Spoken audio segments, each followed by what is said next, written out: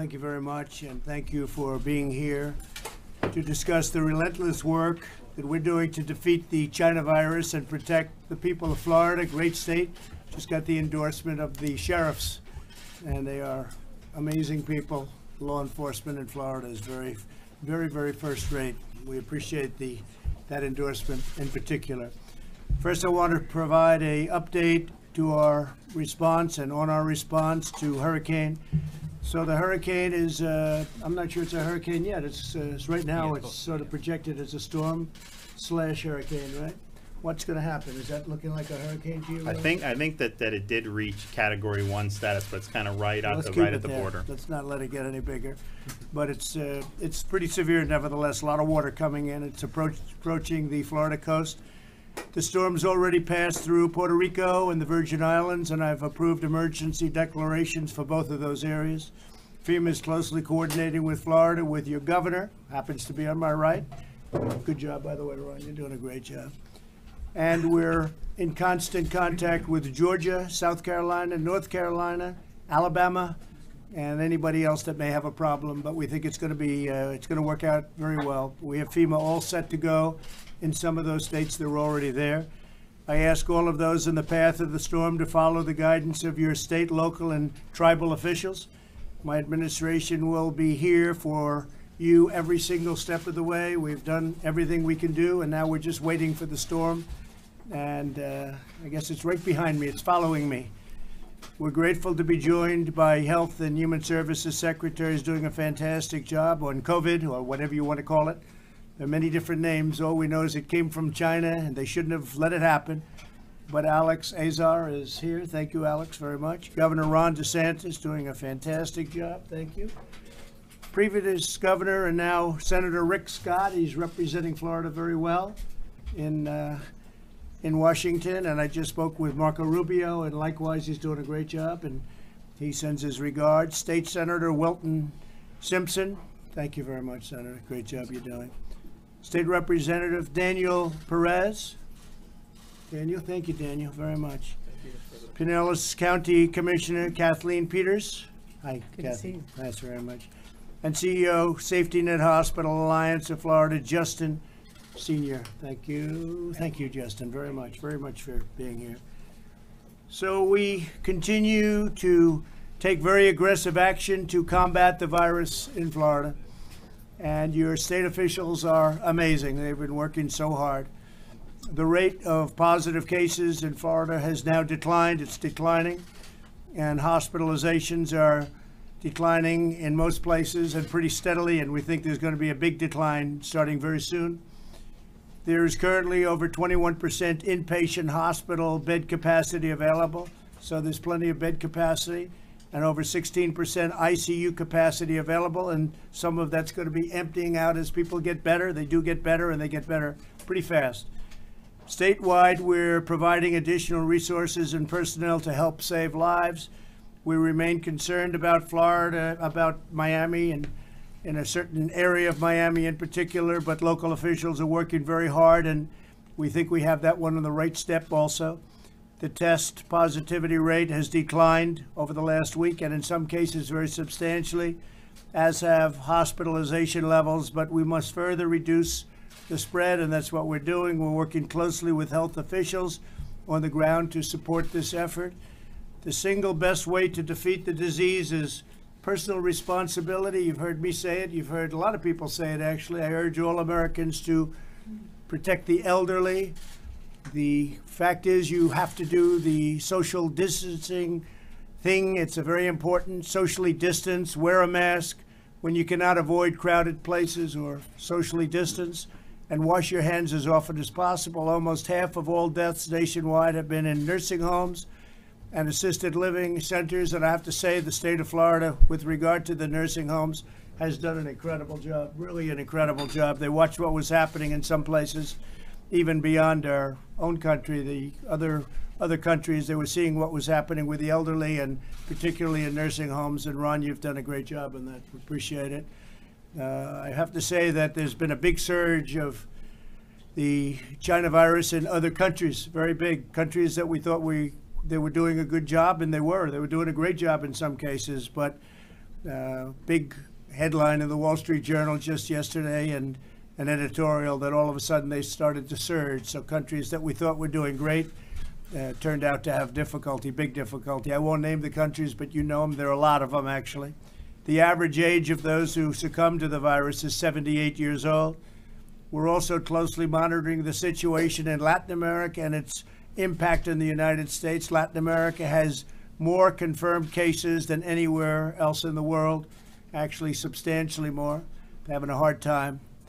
We've sent many ventilators to Latin America. We've sent many ventilators to different countries in Europe, Africa, and all over the world. We're making thousands of ventilators now a month. We started off with essentially very little, and we've become a ventilator manufacturer, so to speak, and we're helping a lot of countries. We've sent them to France. We've sent them to Italy, a lot to Italy. We sent them to Mexico. We sent them to Russia. Moscow's having a tremendous problem. And we've sent them to a lot of different countries, many.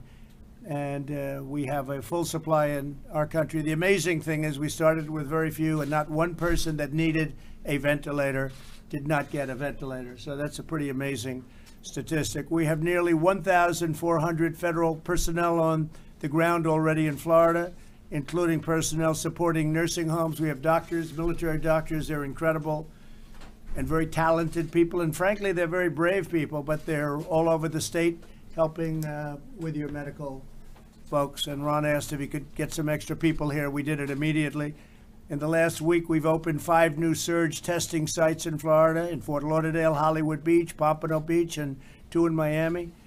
We're sending rapid test kits to 701 Medicare and Medicaid certified nursing homes in the state. We've also sent multiple shipments of protective equipment to all of the nursing homes. And as I said, on ventilators, I can also talk about in Florida and Miami, they have everything they need. They don't need any. We've sent a lot. They don't need any. Testing-wise, we've tested almost 60 million people throughout the country, which is about 6 times more than any other country, close to 6 times more than any other country. We have, if you look at India, they're at 11 million. We're going to be at over 60 million. So they've done a tremendous job in testing, considering we started off with very little. It was a unknown disease, and it was an unknown test. FEMA, HHS, and the private sector have delivered more than 10 million N95 masks, 43 million surgical masks, 19.7 million gowns, and 1.3 billion medical gloves to Florida. 1.3 billion gloves, Ron. We've secured 90% of the world's supply of remdesivir, which has been very, very successful, and have sent over 143 vials to Florida hospitals as a really something that's very special, and we're working on very hard. Operation Warp Speed. Today we reached a $2 billion agreement with Sanofi and GSX to conduct clinical trials and mass produce 100 million doses of vaccine. What we've done is rather incredible, I have to say. We have many companies, great companies, Johnson & Johnson, Merck, Pfizer. Many companies are very close to getting the vaccine. We think it's going to be in a very short time from now. And we're set with our military to deliver the vaccine. We have a tremendous military delivery service, and that will be doing it. It's called logistics, and they will be taking the vaccine and bringing it all over the country. And I'm sure that we'll be supplying it beyond our country also, but we're going to have it very soon. We're also having tremendous work done on other treatments other than vaccines. So we have a lot of great things in the pipeline. I think things that are going to be really spectacular. I'm very excited about therapeutics, because therapeutically, I think we have answers that are really looking good. In fact, if I had my choice, I'd probably initially maybe you go with the therapeutics, because you walk into the hospital, they get a shot, or they do a transfusion, depending on the company and what they're doing. And a short time later, just people get better. So we're looking at that very, very strongly. I just want to thank Rick and Ron and everybody. They've done really a fantastic job. We've worked together so long and so hard. And this is something that came upon us. It should have never happened, but it came upon us. And there's been great bravery from our doctors and our nurses, our frontline people. And we're very proud of what's happening, and we'll get rid of it. We'll beat it, and it'll be soon. We want to get our schools open. We want to get our businesses open. Much of the country is open. We've set records on number of employees and hiring and employment. Basically, if you look at the number, I think last month was the highest number ever hired in 1 month, and the month before that, we broke that record. So from that standpoint, we've done well. Retail sales set a record last month. So we're doing really record increase. So we're doing really well. And I think this will end hopefully very soon, but we're fighting hard and we're fighting smart. And I'd like to ask your governor to say a few words, please, Ron. Thank you, Mr. President. Welcome back to Florida. Thanks for all your support. We are monitoring very closely the track of Hurricane Isaias. Both the 11 a.m. and the 5 p.m. advisories from National Hurricane Center tacked it a little bit closer to the Florida coast. I think it's pretty clear we will get, at a minimum, tropical storm force wind impacts, likely hurricane force wind impacts. We don't know for sure whether the eye will actually interact with the coast of Florida. We're looking actually probably northern part of Palm Beach County, maybe a little bit north of that is kind of where they're going. Obviously, we'll know more. So I would just urge Floridians, just particularly if you're from Deerfield Beach up until the Brevard-Volusia area, you are under a hurricane watch. Make sure you have your plan. Make sure you have 7 days of food and supplies and medicine. There could be some power outages, and it's an ongoing, very fluid situation. As it does move west, it's kind of weakening a tad, and if it strengthens, we think it may end up going further east, but just continue to listen to your local officials. We'll be providing updates multiple times a day throughout the weekend, and obviously the federal government's been great helping. We did submit for a landfall emergency declaration, so we look forward to that support. And we also want to thank the administration for supporting us with the fight against COVID-19. Anytime we needed anything, we would talk to the president, vice president, and we would get it. So when we started to see the hospital admissions really pick up, the doctors were prescribing more remdesivir. So we told them, hey, you guys have been sending us enough for when we had very low census. Now that the census is higher, can we get more? Can we move up these shipments? And Alex was involved, the president. We got it up, and so we've accelerated a number of weeks of shipments, so they've been able to have the medications that they need. Also thank, CDC put out, I think, important guidance last Friday that didn't really get much attention about people going back to work. A lot of employers in Florida had been demanding a negative PCR test in order to go back to work. CDC recommends against that now, and I think that is exactly the right thing compared to what we've seen. These PCR tests, you can test positive for 12 weeks. So we have people that are not infectious, have no live virus, and they're getting a positive test 10 days, 20 days out. And so CDC recommends going to a symptom-based approach. We've put that out in the state of Florida to all the employers. The symptom-based approach really is the more effective approach, and I think that will just help people be able to go. If you're symptomatic and you test positive, obviously, we're inferring live virus there, but the asymptomatic, a 12-week window, and we really don't know whether you're infectious or not.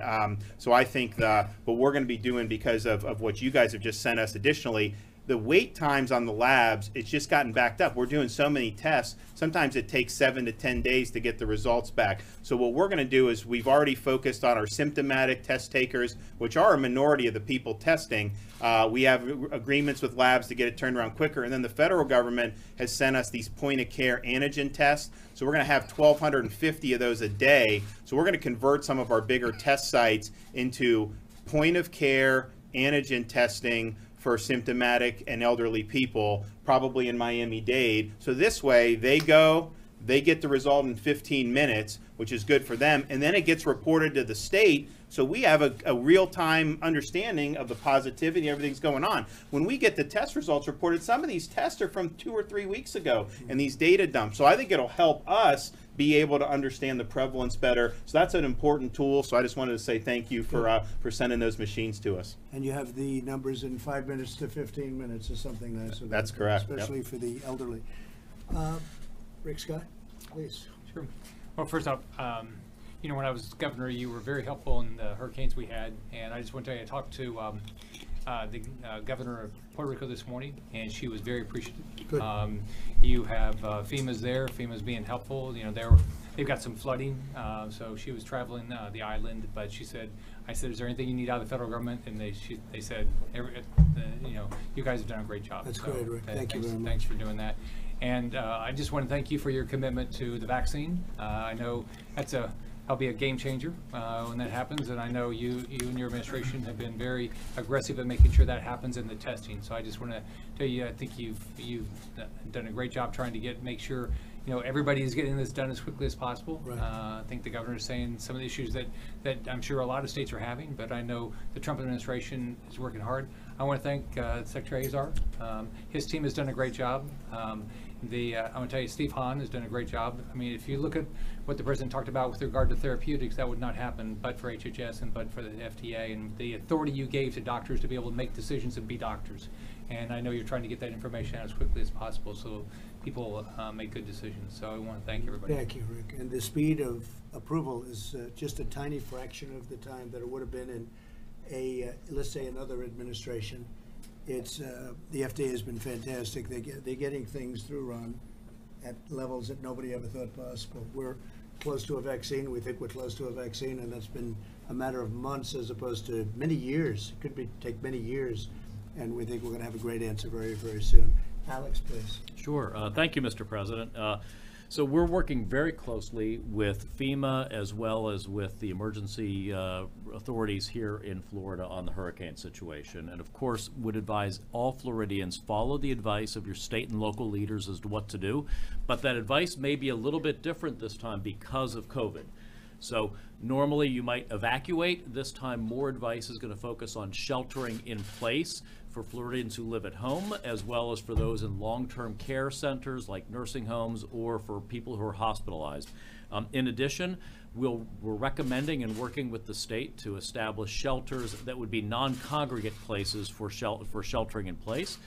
If you do end up in a place that's a congregate setting, it's the same advice that we give in a non-emergency situation. Wear face coverings, practice good physical distance, good personal hygiene. As the president said, we've had I think it's a historic 24 hours on the development of therapeutics and vaccines under the president's Operation Warp Speed initiative. Yesterday afternoon, the president made a historic national call to action for people to donate plasma. So I call on Floridians, please, if you have tested positive and recovered from COVID, go to coronavirus.gov and learn how you can donate your plasma and save lives. Through the American Red Cross, through America's blood banks, you can make a real difference. And then, as the president said just this morning, we announced the sixth vaccine candidates from Sanofi GSK, 100 million doses with an option for 500 million more. So that's now 6 major historic investments to bring us vaccines coming into the fall. And then also today, out of our National Institutes of Health, the RADx initiative led by Dr. Collins, which is next generation testing and diagnostics, announced $250 million of funding on 7 novel diagnostics that we're investing in that we believe could bring millions of additional diagnostics to the table as soon as September. Thanks to your leadership. Thank you very much, Alex. I appreciate it. Please, go ahead. Mr. President, thank you for being here in Florida today. We appreciate your foresight to organize our major corporations around this country to produce the type of equipment we need, the PPE we need here in the country. We're looking forward to your leadership in the future to make sure we bring those manufacturing jobs back to the United States from all over the world so that we're better prepared in the future. You work very closely with our governor. The governor did a tremendous job making sure that we were protecting our most vulnerable. And so the state of Florida really shut down the long-term care facilities and nursing homes and other facilities. And it was the leadership from your administration and the governor's office that allowed that to happen. And we're very proud of the fact that we have the best pharmaceuticals anywhere in the world. Yeah. And you know the half-life now, and these are coming every day, stage 2 and 3 trials for vaccines. We're very excited that hopefully before the end of the year, we're going to have a vaccine. But the therapeutic medicines are tremendous, and that is something for you to be very proud of, and your administration's done a tremendous job for the state of Florida and the country. So thank you. And I just signed an executive order whereby the gentleman on my right can go out and buy your prescription drugs at a number that you never thought possible. And I assume you're going to be doing that pretty soon, Ron, right? Yeah, no, well, Wilton was involved in that legislation in the legislature, so we're excited about it. Also, say just with respect to the long-term care, your administration is sending to a number of facilities throughout the country, nursing homes, point of care tests there as well. Now, we are testing all the staff every 2 weeks.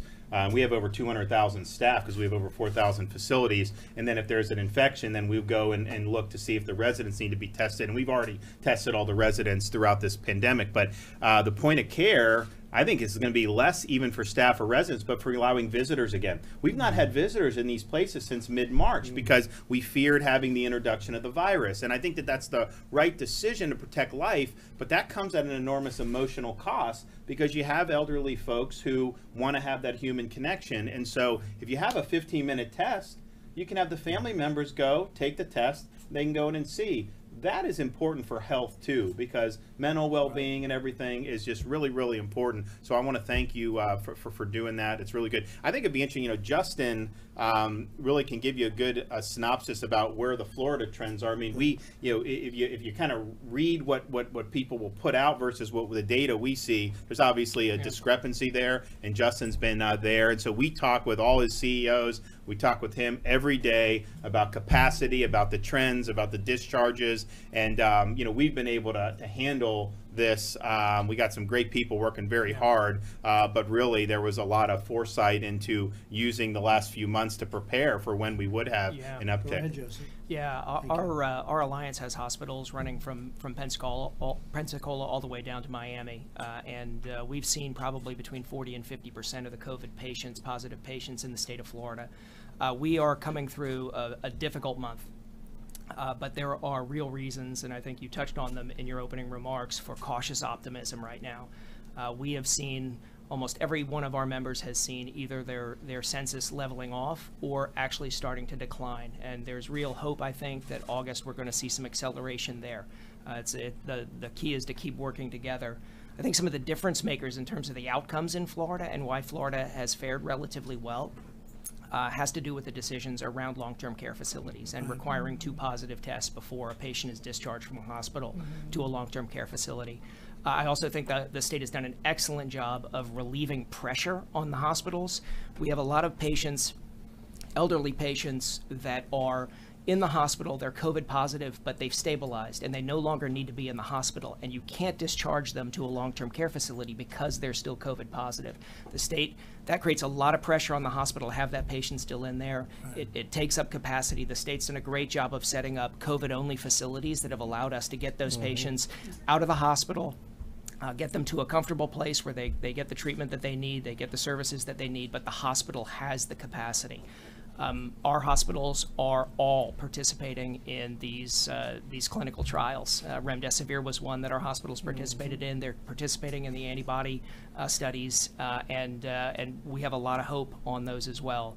And I think that the cooperation between the state, federal government is something that we've certainly seen firsthand, and we definitely appreciate all the work that's gone in. Well, you've really done a good job in the nursing homes. When I look at you compared to other places, frankly, you've really done a great job in nursing homes. I know you focused on it, but that's been a very good situation compared to other places. Yeah, and I mean, so, when we did these COVID-only facilities, our thought is, one, we're doing testing in the nursing homes. There's a lot of nursing home residents who don't develop really significant symptoms either. But if they can't be isolated in the nursing home, what can you do? You can send them to the hospital, but they don't need to be hospitalized. So we have these facilities that can accept the transfers. Then when they clear the illness, then they go back. So it's good for the resident if they don't have to be in the hospital, not have to go. But then for the other residents to not have somebody there spreading it, because that, we obviously don't want to see it spread anywhere. But if there's one place we don't want to see it spread, it's in the long-term care facilities.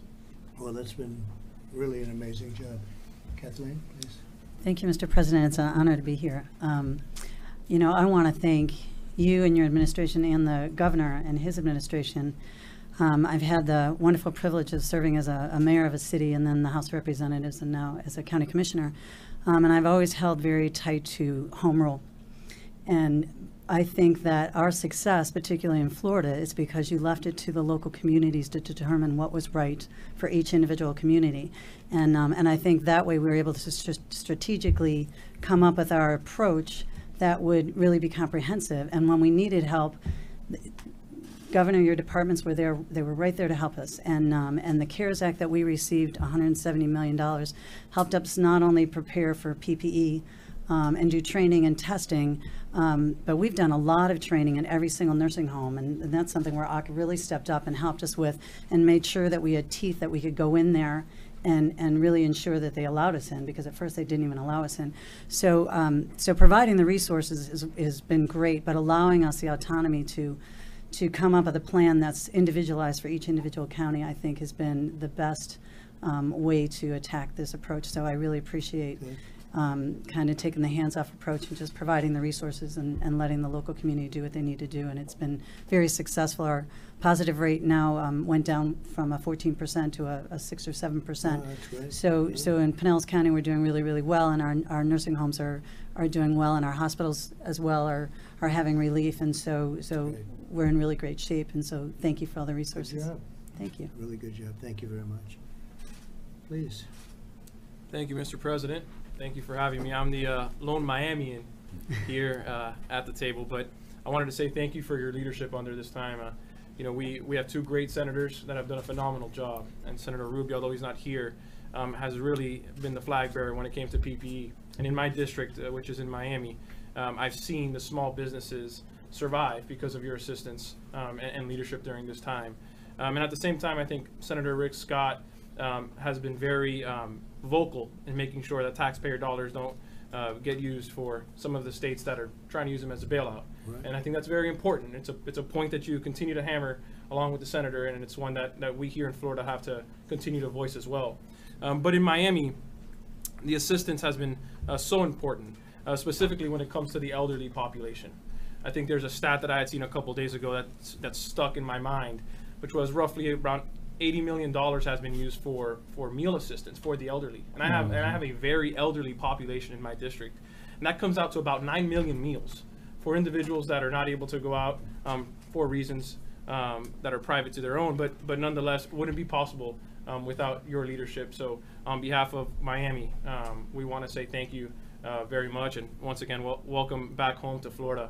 That welcome on the way over here. I've never been a part of a motorcade, Mr. President, but I got chills. The love here for you is very real. It was an amazing group of people, wasn't it? Yes, sir. As long as we rode, and we rode a long time, we had tremendous crowds, and we appreciate it, and we love Miami. We'll take care of it. Yes, Okay? sir. Great job you're doing.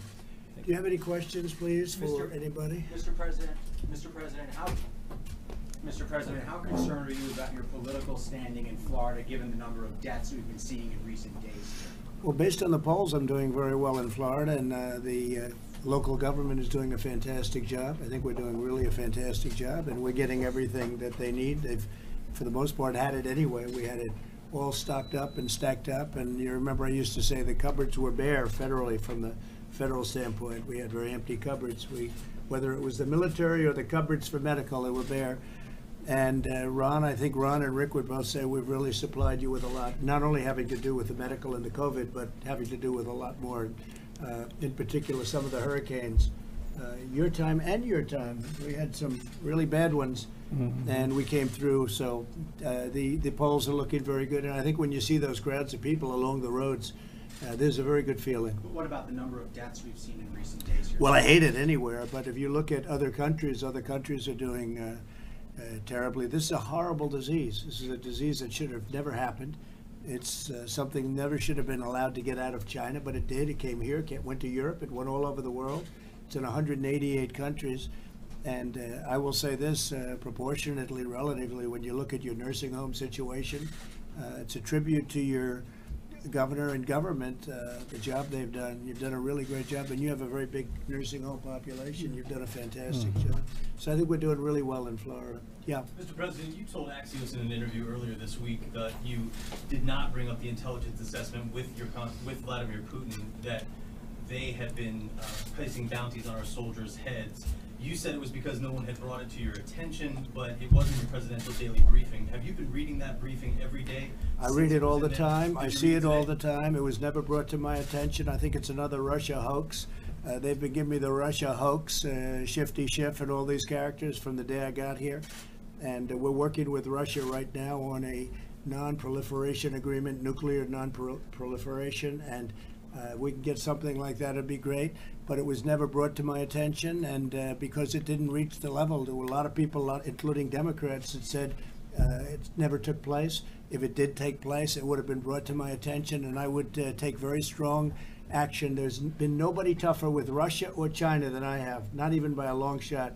When you look at what we've done compared to the past administrations, it's not even a contest. We've been very tough on Russia with the sanctions and so many other things, including letting people know that we're not so happy about what's going on with NATO and the oil, you know. But speaking of NATO, we've raised $130 billion a year from countries, from, as you know, from our partners with NATO, 28 countries. We had 7 that were paid up. Now we have a very much bigger number. We're getting $130 billion more. That's going to $400 billion. And that's money to really protect themselves, for the most part, against Russia. So nobody's done more against Russia, but it was never brought to my attention, and it perhaps wasn't brought because I didn't consider it to be real. And if it is brought to my attention, I'll do something about it. Mr. President, what's in your healthcare plan that's coming on Sunday? Well, we're going to be doing a health care plan. We're going to be doing a very inclusive health care plan. I'll be signing it sometime very soon. You said 2 weeks when you spoke It might be Sunday, but it's going to be very soon. We're also doing a full immigration plan. We're going to take care of a lot of things that for 25 years they've been trying to get an immigration plan. We're going to be doing merit-based immigration. I'm sure you'd be happy to hear that, but it's merit-based, very powerfully merit-based. It's going to be very inclusive. It's going to cover just about everything that most people would have said couldn't happen, and we'll be releasing that over the next couple of weeks. So we're doing a healthcare plan, we're doing a immigration plan, and we're doing another one that's very important, are the drugs, prescription drug prices. We pay the highest of any country in the world by far. You look at Germany and you look at UK and Canada and other countries, and they pay a fraction of what we pay. And we're doing a series of signatures, which I've done, and one goes into effect very soon. But we're doing matching grants and all sorts of things that are going to bring our drug prices down at levels that nobody ever thought possible. We're doing things that nobody ever thought possible. The bad news is the pharmaceutical companies aren't exactly in love with Donald Trump, and they'll advertise. They've already started it. I see they've already started. Have you seen the ads? And anytime you see an ad from a pharmaceutical company against me, you know that means the drug prices are coming down. But they're going to be coming down to a level that nobody ever thought possible. We are, as an example, Germany has very low prices, and we have very high prices, many times the amount. And we're doing, we have to get, no matter what the price, lowest price in the world, that's what they have to give us. And right now we have by far the highest price in the world. We're going to allow states like Florida to go to Canada and to buy. Their prices are much lower than ours, so they're going to be able to buy directly from Canada rather than going through their traditional sources. And I think in the state of Florida, what will that cut the prescription drug prices? Well, I mean, it depends on the drug, but there were some when we were doing the bill that you could get for 75% less in terms of what Canada would charge. How about that? 75% less. So they're going to be buying it approximately 75% less. What we're doing really, which is the most, we're doing rebates, and the rebates are going to go to the people, and they're going to go in the form of drug reduction, drug price reduction. But we're doing something called favored nations, and nobody thought anybody would ever do that. But look, I want what's right for the people, and it's been very unfair. So favored nations, meaning if another nation's paying lower and another nation's paying even lower than that, we take the lowest nation in the world, and that's what we have to pay. Right now, we're paying many times the lowest nation in the world. You have some of these socialistic or social, well, I guess you could say socialistic nations, they have drugs at a low price. Well, we'll use that to our advantage because we're going to be getting the price that they have. Now, what's going to happen is their price will probably have to go up, and our price will go way down. And I could see 50, 60, 70%, maybe more than that, reduction in prices, and no other president will ever do that. And the heat I've taken in the last couple of weeks because of that is unbelievable. And frankly, the ads I've taken are unbelievable. It's sort of incredible. You see drug companies taking these massive ads. When we did our bill, I've never seen more ads in Florida, but the pharmaceutical was doing. I mean, I have young kids. I'm watching like Paw Patrol with them, and it goes to commercial, and it's saying that Florida, they're going to bring in all these drugs from Djibouti that's going to kill everybody. So I mean, it was unbelievable how they papered the airwaves. A lot of money. You'll be buying the same drug that you paid a fortune for half the price, maybe better than that even. And the exact same drug made maybe in the same factory, the same company, and you're going to be paying a fraction of the price. But the drug companies are not happy. And look, we want them to be happy. We want them to do well with the vaccines. We want them to do well with everything. But they've made a fortune, and that's why they can afford the ads, that's for sure. Yeah. So when you see ads against us, and me in particular, because I'm the one that's, I've signed 4 acts, we'll call it executive orders, and they're the most powerful ever signed in this industry by a factor of about 20. And it's going to bring your drug prices down to a level that you've never seen before. So I'm very happy about that. The drug companies don't contribute to my campaign. I don't need their money. I haven't asked for their money. And if they did, it wouldn't matter to me anyway. But I am not somebody that's reliant on the drug companies. And we call it Big Pharma. Big Pharma is probably the most powerful lobbyist of any lobbyist there is, probably. I don't know. Maybe the lawyer's lobby is pretty powerful too. But Big Pharma would be just about up there. And we have to do what's right. They've been talking about reducing drug prices ever since I can remember, ever since I've been starting to really watch politics with interest, which was actually at a very young age. But we've been talking about drug price reductions and prescription drug reductions. And I will tell you, you're going to see the biggest reductions in the history of our country by many times. We're not talking about a 1%. And as you know, last year, for the first time in 51 years, drug prices went down. But marginally, but they went down. First time in 51 years. So I was president, and drug prices went down first time in 51 years. Now you're going to see numbers that you wouldn't even believe, and it's going to be fair.